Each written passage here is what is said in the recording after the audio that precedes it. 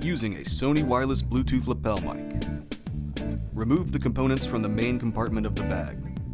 Note that there is one piece labeled receiver and another labeled microphone. Plug one end of the 3.5mm auxiliary cable into the side port of the receiver piece. Plug the other end into your camera.